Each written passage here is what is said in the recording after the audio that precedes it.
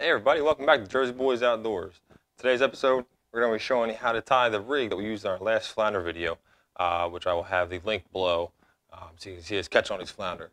The rig that we have, the reason, real simple rig. It's basically like a top and bottom rig, pretty similar to a drop shot rig if you guys do any bass fish or anything like that.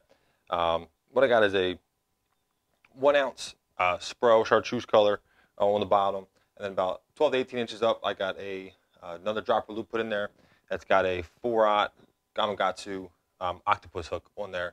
I have this tied on about a 2-foot leader using 20-pound fluorocarbon. This rig's great, super simple rig, something that doesn't get caught up on you. If you guys ever use store-bought rigs for flounder or anything like that, got that super long tail, you know, the 3-way swivel, all that kind of stuff. A lot of clips and swivels and a lot of stuff to get tangled up on, and it's just a pain in the butt to use.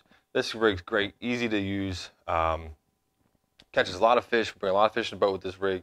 It's great because it's got 2 dropper loops, so you can easily change out your bucktails or your hooks or whatever to go with heavier or bigger hooks, whatever you need. Fishing this with a Gulp Alive swim mullet. Usually using the white, it works well with the on the Spro, and then using minis on the top. I like to double up my minis if I can. Just seem to catch more fish from doubled up on minis. Minis been working out pretty well with us for this year. I'm actually doing a lot of minis on the bottom also. The last keeper we caught in the last video, I actually had a mini on the bottom hook as well. It does well for us. I'm using a Penn Battle 2 reel, rod and reel combo. It's a 7-foot rod, medium action with a quick action tip or fast action tip. Works super well for flounder. It's really sensitive.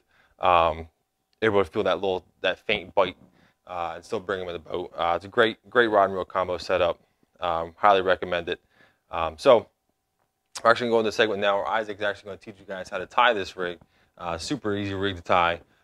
So stay tuned for that. I'm going to show you how to tie our dropper loop rig. First thing you want to do is tie on a barrel swivel at the top with a uni knot. If you want to learn how to tie the uni knot, check out our video. We'll leave a link below. Come down about 6 inches from the barrel swivel. We're going to create our first drop loop. Create a loop like this.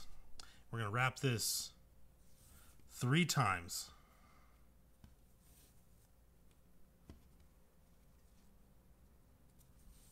On the 3rd loop, now we're going to put our finger in here.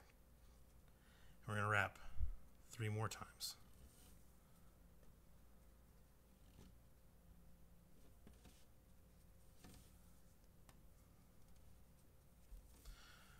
All right. So that's it. Now we're going to take the loop. We're going to pull it through the hole we made. Now we got to pull this out and pull our line tight.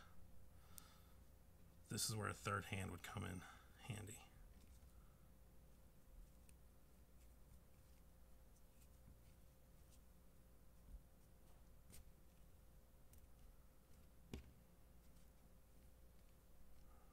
There you have it.